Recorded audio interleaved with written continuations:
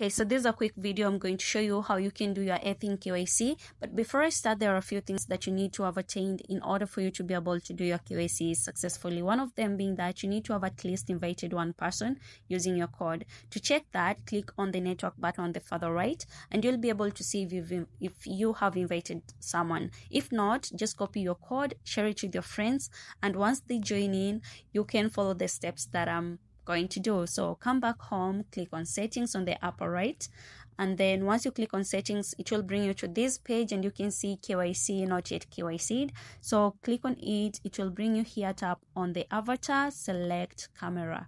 So it will activate your camera, take a photo of yourself, press OK, it will bring you here, click update, it will then direct you here, click start verification, and make sure you follow all the instructions, and then boom, your verification is completed and you'll get a notification telling you congratulations, you have KYC'd.